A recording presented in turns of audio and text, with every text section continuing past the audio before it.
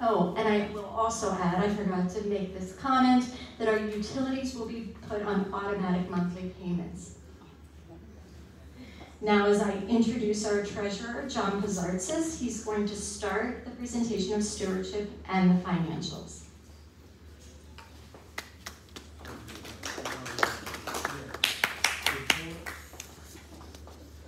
Before I do that, a couple of very quick things. First, I see that Peter Alvarinos, the former treasurer, is here. I'd like to thank Peter for his ongoing support in the transition process and for always being there for whatever we have needed, this year. I greatly appreciate it. Thank you.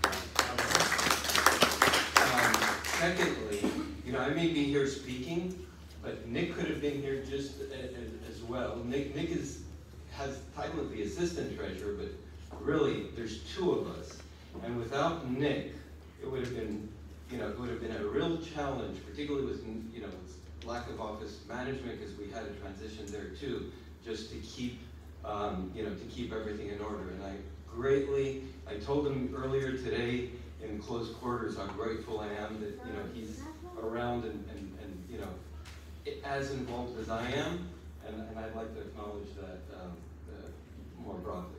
Thank you. And to his wife, please. Thank you. From one wife to another. Way to go. Yeah, the takeaway here really is that we're not doing poorly. We're doing pretty well in terms of stewardship, but we are, I need to say, we are behind schedule when we compare to where we were last year at this time of year. So last year we were about $630,000 in stewardship, and this year thus far we're at $322. So we're a bit behind, and we're also behind the approved budget. You may recall that towards the end of last year we approved a budget for this year. I think everyone was part of that. We're a bit behind budget. And now it's not, terrible.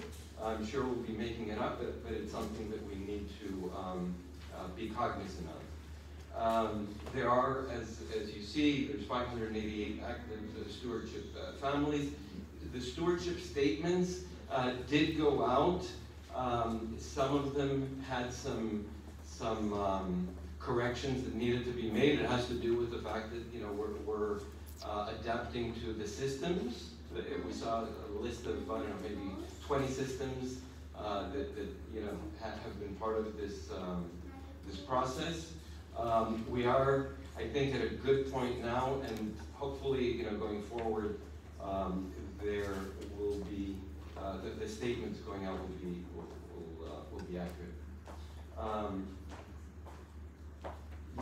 The other thing to note is that whereas in the past, up until last year, interest rates were low. So we had, historically, in fact, they were really low. We had non-interest-bearing accounts because, there was no interest provided in accounts. But because there's rising interest rates, what we did this year is we created 2 new accounts. They're actually money market accounts, but with a lot of flexibility in terms of putting money in and taking money out. One such money market account is the operating money market account. So we're keeping a lot of our operating balances in that account so they can accrue interest at 4%.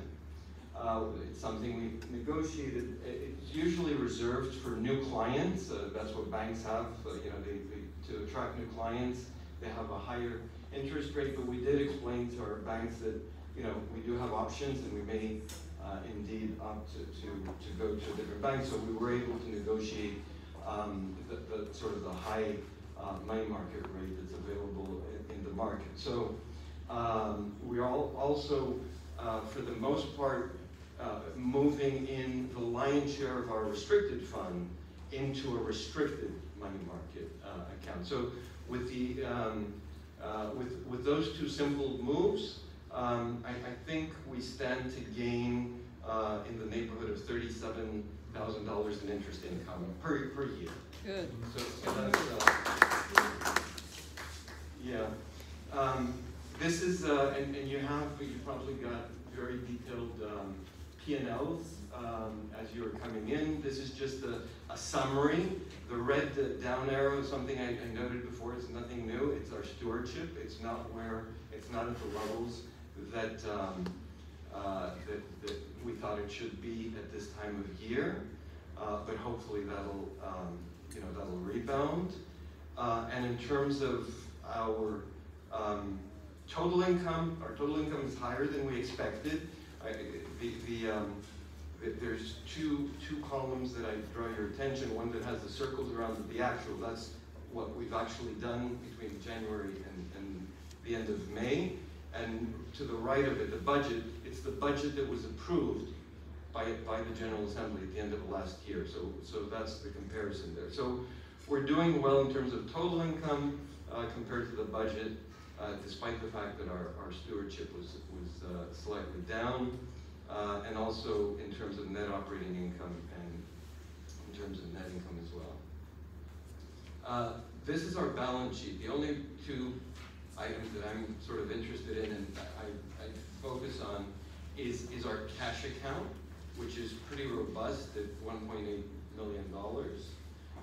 And the fact that the liabilities of debt, we're pretty much at zero because of the Burn the Mortgage campaign that took place.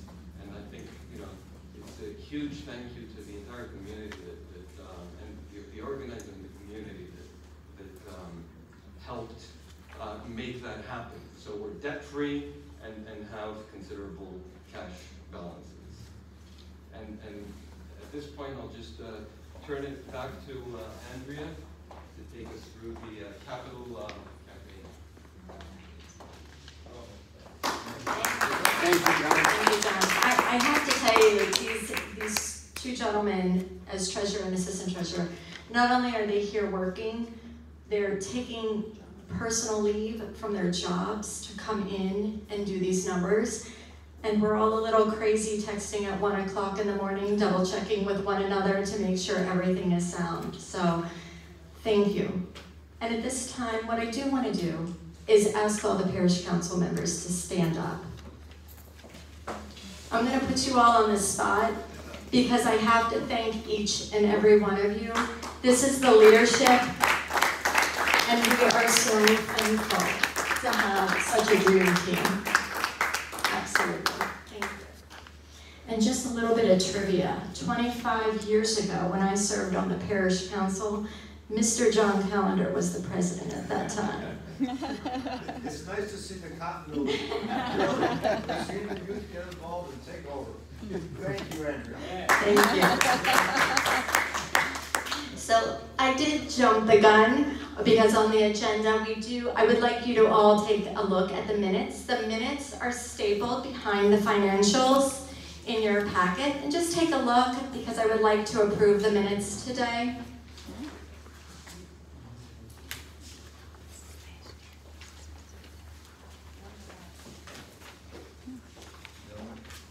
If there's no questions, I'd like to make a motion to pass. Peter Averinos is making the first motion to approve the minutes.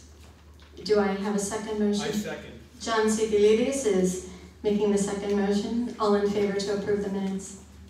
Aye. Wonderful, thank you. All right, now moving on.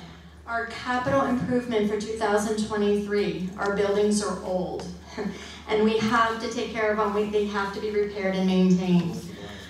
So we have been working diligently to obtain proposals on replacing our air conditioning systems. And we are looking at the needs, not the wants, the necessities. Time's run out for these air conditioning systems. Some of them were installed in 77, so that gives us some perspective.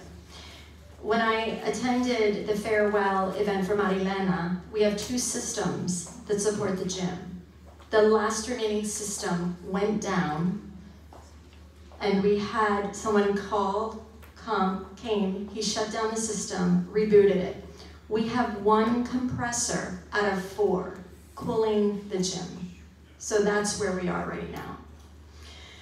So looking at the various proposals we had submitted to us, having conference calls, video calls, we chose a vendor, and this is how it breaks down. $154,500 for the gym. I don't have to read all these numbers, but as you can see, the total cost is going to be $306,000. So the next logical question is, how do we anticipate paying for this? This is an example of how our ministries in our community are the backbone of what happens here. Our history of golf tournaments said, of course we will contribute. They're providing $100,000 towards the replacement of the HVACs. Greek Fest, $40,000. The Philoptochos, the Gala Committee, the Christmas Experience. You can see how this all adds up. And we also had an anonymous personal donation who is willing to match up to $20,000 of parishioners' funds. You may look at this number and realize it's $20,000 off, and that is because the matching money is not in hand as of yet, so we're working with what's in hand and the definites. So this puts us at needing a capital campaign of $101,000 to raise to do this. Now, due to the supply chain delay, we have 4 to 6 months to wait for these items to be installed. So that leaves us with providing a deposit on the equipment and then the remaining balance at installation. So we need to get working on raising this money, and we're going to need support of the whole community to do it. Does anyone have any questions regarding this capital improvement?